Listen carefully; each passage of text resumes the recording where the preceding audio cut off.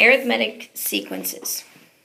In this concept, we're going to focus on arithmetic sequences, which are sequences that have a common difference, where you're either adding or subtracting to get from term to term. The formula that we're going to use for arithmetic formulas is a sub n equals a sub 1, which means your first term, and then in parentheses n minus 1 times d. Now, if I were you, I would write it like this, so that whenever you need to distribute, it's in the front. Okay, an example of one is down here. A sub n equals 3 plus 2 times n minus 1. So here your first term is 3, and your common difference is 2.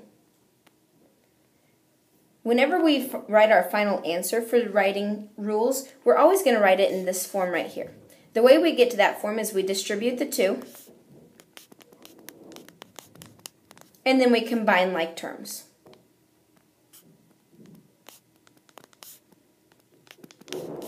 So the simplified form of these rules every time will look like this. Okay, we're going to write a rule for the nth term of the sequence, 7, 11, 15, 19, and then we're going to find a sub 15. So first of all, we need to figure out what a sub 1 is and what our common difference is. A sub 1 is just our first term, that's 7.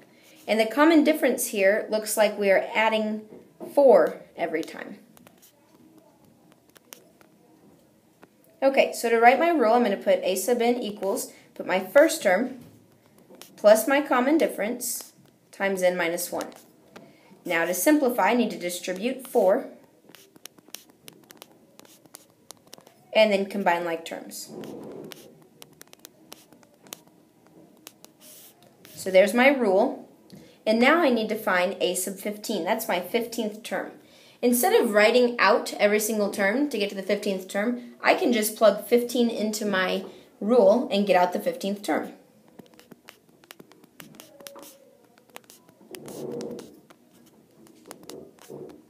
So a sub 15 equals 63.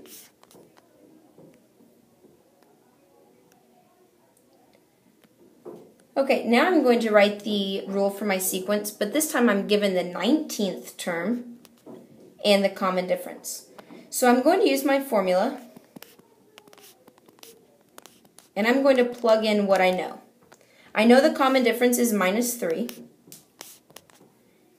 and I know one of my terms. So I'm going to plug negative 45 in for a sub n and 19 in for n.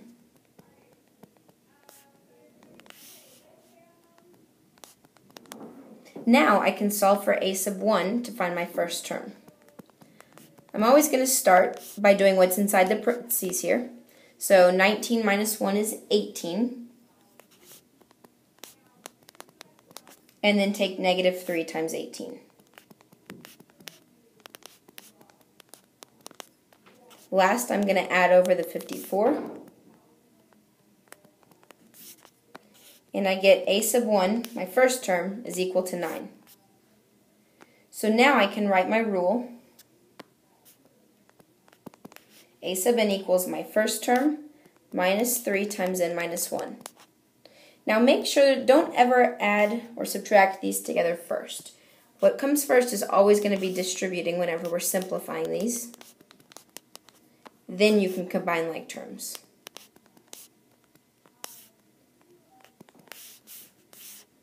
And there's my rule.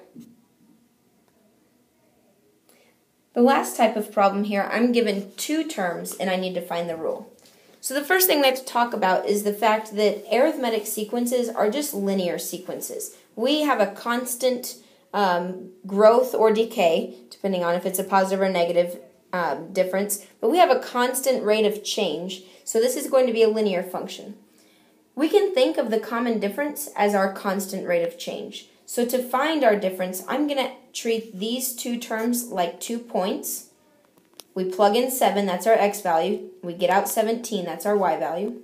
26 and 93. And we're going to find slope using the slope formula. So recall the slope formula is y2 minus y1 over x2 minus x1. So we have 93 minus 17 over 26 minus 7.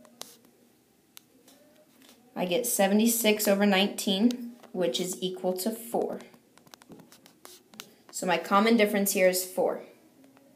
So now if you think back to the last problem we just did, we found our rule with just the common difference and one term. So now I have two terms and the common difference. So I'm just going to pick my favorite term, which is going to be the 7th term is 17. And I'm going to find my rule this way. I could have also used the 26th term as well. Okay, so I have a sub n, which is 17, equals my first term, which I don't know, plus my common difference, times n, which is 7, minus 1.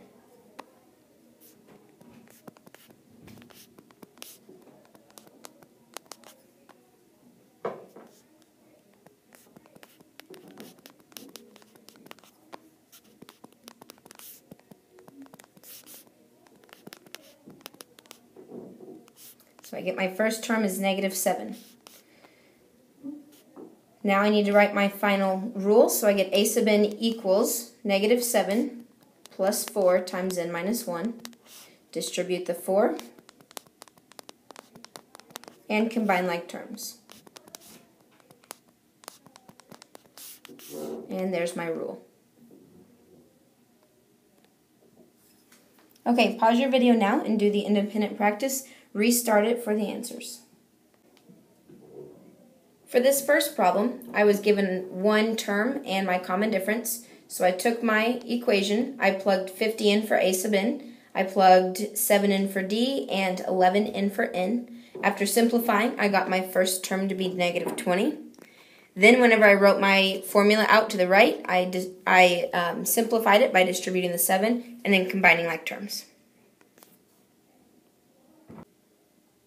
On this last one, I was given two terms. So the first thing I did was I found my common difference, which is kind of like slope. And then I picked my favorite term and my slope, and I found my first term. And then I came down here and wrote my final equation by simplifying the formula.